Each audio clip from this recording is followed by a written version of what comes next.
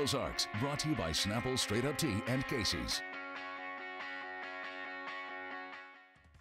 Hey guys, Shelby Osborne here with the Arkansas CW crew, and I'm here with Bill Miller, the first general manager of the new Parrot Island Water Park in Fort Smith, Arkansas. And everyone in the community is ready for us to open. The play structure is just amazing.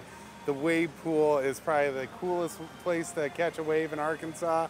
And this beautiful activity pool behind us with our lazy river and all of our fun features we have on there. How can you not enjoy this facility? And all of our beautiful slides on the slide tower up there.